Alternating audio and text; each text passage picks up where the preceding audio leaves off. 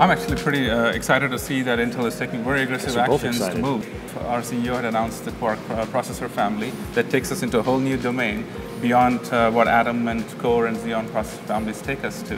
So what we're doing for the IoT market is taking these kinds of powerful processors, right, and creating these gateways based on these, so that you have the foundational hardware platform on which we can put all these software integrated stack and allow the industry to kind of innovate at a faster pace. As we introduce these different gateways, we anticipate over time the industry will be ready to go and embrace a family of gateways all the way ranging from Quark to Xeon, right? Yeah. The other important part of gateway is how does it enable a smooth interface, not only just with the cloud, but also with actually peer-to-peer edge devices, right?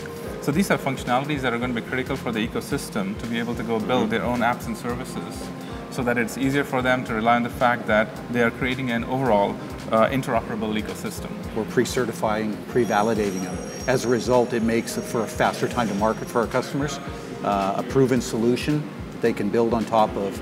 And the technology is really, kind of fundamental building blocks. Right. The more we can deliver out of the box so they can focus their engineering resources there, the more value we can provide. And I think, as we said before, the combination of the three businesses and being able to integrate that into a single solution is going to deliver that value. And as we look across different kinds of vertical markets, right, we're going to see lots of different usages that people have in mind.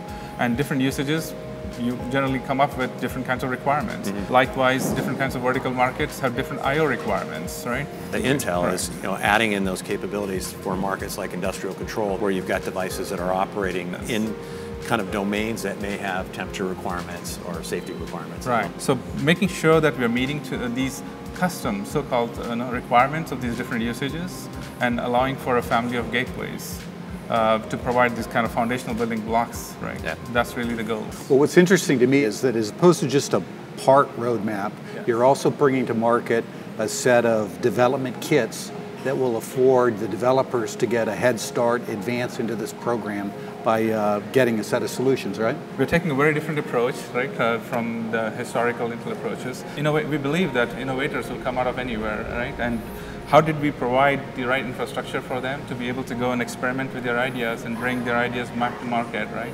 That's a huge step we took forward, right? And we will be continuously supporting that all the way through. The traditional stuff that we do, such as helping make sure that the open source community and others have appropriate support behind our product lines, that collectively, right, allows the larger ecosystem to innovate around the Intel product lines. So that's a huge part of what we do. And then we have this other huge Intel asset, right, about the backend, the cloud, the data center, right? So when we kind of augment these kinds of strengths in our roadmap with the roadmap that we have in terms of what will be introduced through hardware and software in the data center side of things, right, it really makes a powerful offering to help people accelerate their IoT deployments. If you look at the assets that the Intel family can bring to bear, it's at the edge, it's at the gateway, it's APIs that allow you to actually open up the cloud side. It's a foundation for actually building big data solutions on top of that. And this is what customers are looking for. And I think over time, as we find that the industry is kind of slowly absorbing from how did I produce a bolt-on solution into an existing legacy install base to how did I do design in of new gateways, we'll also get to the point where industry gets smarter on the analytics point that you were mentioning, right? As people get smarter on analytics, we are making sure that we have all the horizontal building blocks on analytics, right? Both at the edge level as well as at the data center level, so that it gets easier for people to come up with their analytics solutions for their respective vertical markets.